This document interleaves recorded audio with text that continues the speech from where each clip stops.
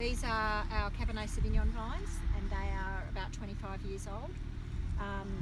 Over the years, they've been spur pruned. So this is the cordon, or the arm of the vine, where we have our fruiting wood. So this is the production zone.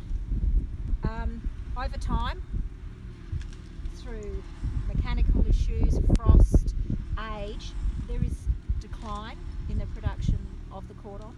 So in order to rejuvenate, we can cut them off with large hydraulic loppers and end up with a structure like this. And what we have now is we'll be able to rerun the wire and rejuvenate the cordon while also still maintaining a reasonable cropping level. So the guys with the machinery, they work in teams of 2, and they do the chopping and everybody else stands back. And then the kids come and help do the cleanup. So the girls are pulling all the cut bits off and putting it into the centre of the vine row so we can clean it up later. And where the cut is, the vines are vulnerable to a disease called Utipa.